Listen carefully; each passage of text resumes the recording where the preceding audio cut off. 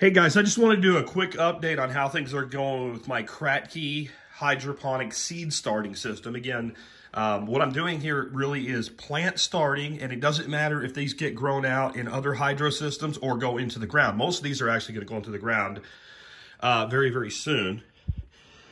Big thing is, I want to talk about these Marina lights. They are everything that I was promised that they are. This is Mizuna.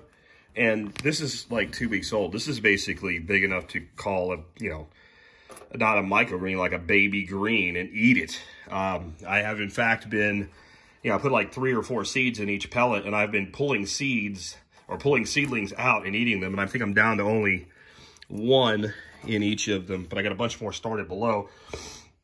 This arugula is, God, I guess a week and a half old. And I mean, that's also like a baby leaf size already. I'll grow these out into larger plants, but some of these lettuces aren't doing as well. It may be a seed issue. But most everything, that's Fort Hort chard back there.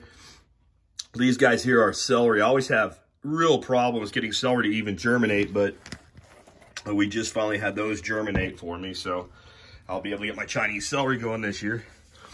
Everything down here is about a week old. And there's more of the Mizuna, there's some purple lady pak choi and some other stuff there. And then all that back there, that's just spinach, and none of that sprouting. It's all the same type and from the same seed source. So I'm wondering if I have an issue here with the seed itself.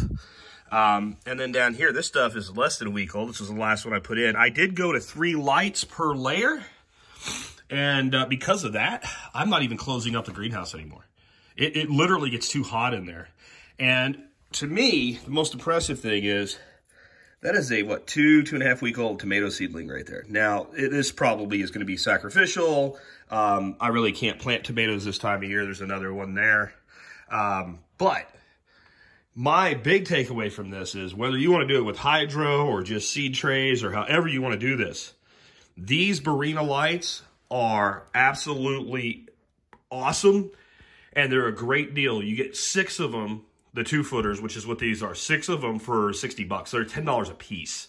You can also get 4-foot ones, and they're $100 for 6 of them. And they all daisy chain connect. And this little rack that I got, for $30, to me, it's perfect setup for those lights. So if you want to get your seed starting going this year, consider adding this to your repertoire. Like I said, whether you do it or hydro or not, doesn't matter. The lights themselves are just awesome. Even if you look at the growth of these plants, there are no legginess to them. Really, really happy. Yeah, you got a little bitty head of lettuce damn near already in there. So anyway, we will catch up with you later.